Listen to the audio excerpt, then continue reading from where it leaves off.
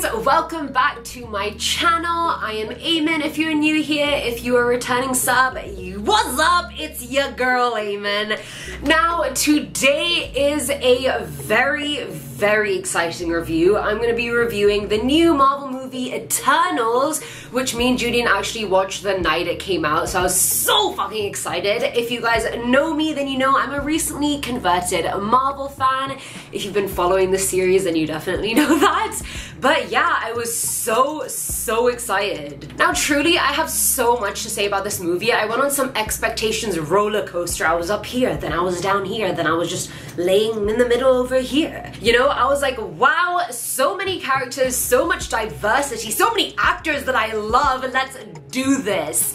And this has spoilers in it, you guys, so if you haven't seen Eternals yet, watch the movie, then come back to this video. Thank you. On to the review. Now, I love how the movie started with the backstory of who the Eternals were and how Arishem created them, and the text at the beginning was very Star Wars-esque. I was like, wow, we're already off to a great start. My two favorite things, Star Wars and Marvel. Yes! And I thought it was nice how quickly and early on they introduced each Eternal and what power they had when they were saving the 5000 BC Neanderthals from the Deviants. And I was so excited to see this cast, and I had no idea Kit Harington was in this movie, so I was like, is this a Game of Thrones reunion or what? We have Robb Stark and Jon Snow, and apparently she's called Cersei, so I mean, come on. But Richard Madden was honestly impeccable as Icarus, and I've loved Gemma Chan since she was on Humans. But again, I mean, her name was Cersei hyphen Lannister. I mean, not, but like, come on, like, I don't know, it's a bit...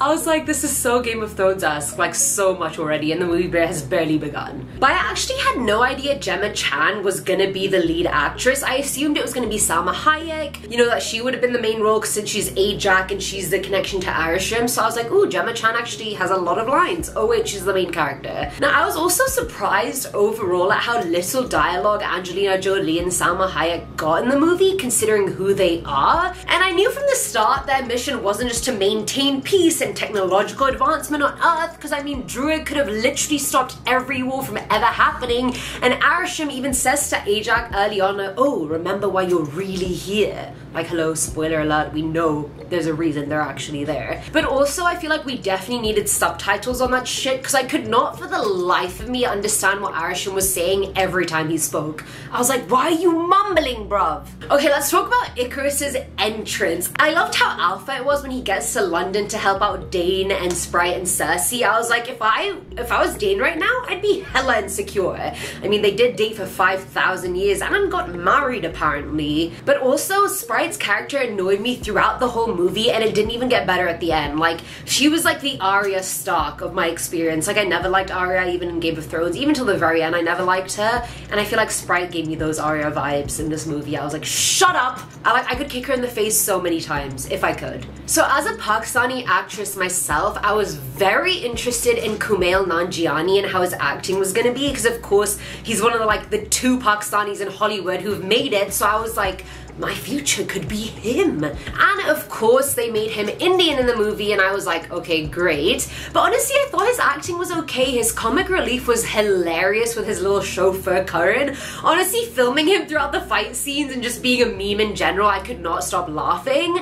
But then also the moment when he finds out that Ajax is dead, he goes from straight joking to suddenly pretending to look sad, and it's like, no, dude, that's bad acting, like, please. But other than that moment, I thought his character was funny and very needed, and like, I'm proud of him for like making it, because not many Pakistanis do in this industry. So I was like, go KUMAIL NANJIANI.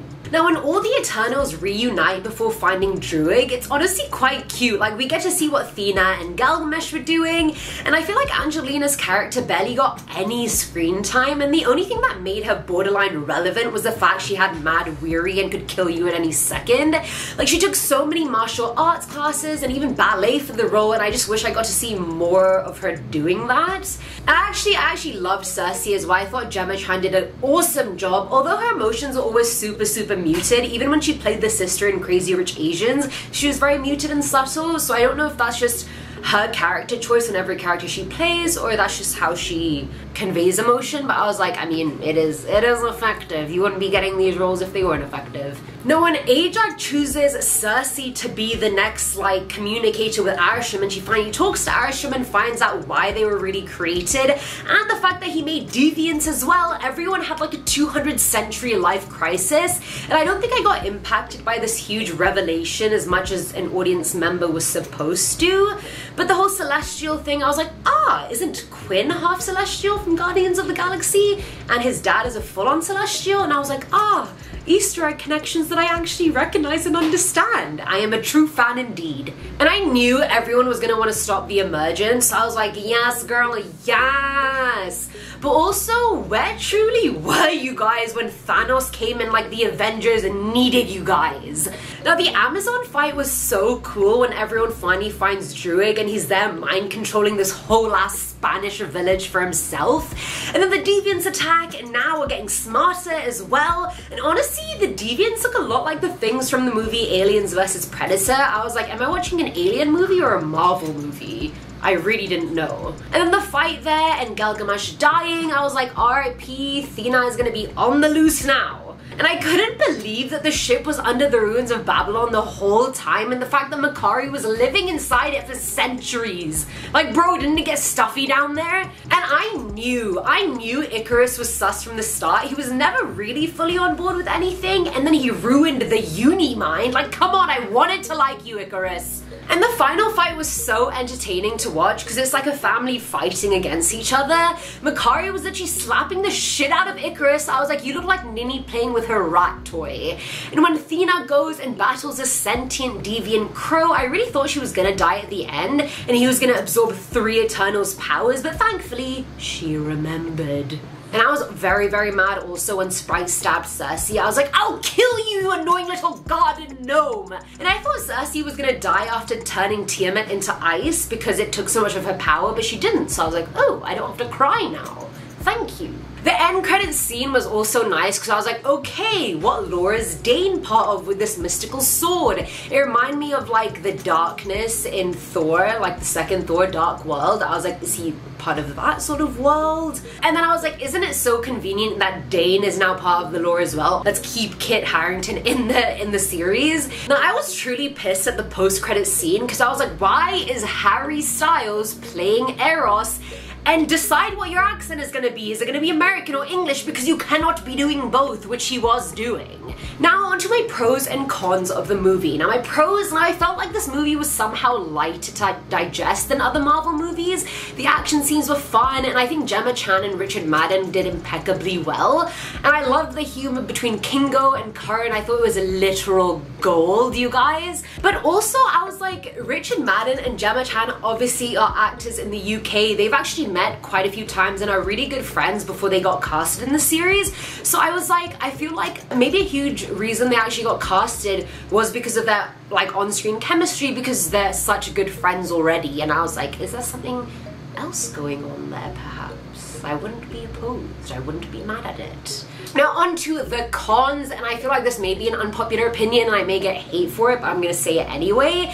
Now I feel like because the cast was so star-studded, the plot wasn't really as hashed out as I wish it was. Like I feel like each character didn't get enough time for us to really get attached to them. We were just meant to. And there are a lot of things they said and then just left and never spoke about again. Like Ajak was like, oh, the last Eternal died 7,000 years ago. Okay, bitch, who? Who died? You didn't even tell us that, you just moved on. And also the ending really pissed me off. Like it was a huge cop-out as well. Like I feel like everyone's stories just got wrapped up so quickly. Icarus feels guilty, let me just fulfill my moniker and fly towards the sun and die. Let the other 3 just go to space and find more Eternals to liberate. Like the ending just felt like putting a band-aid on a sinking ship. Like it wasn't enough. You literally just can't end things so easily. And like, it just felt like way way too easy after everything they've been through. So after that, all in all, when I went out of the cinema, I gave it like a 6.5 out of 10.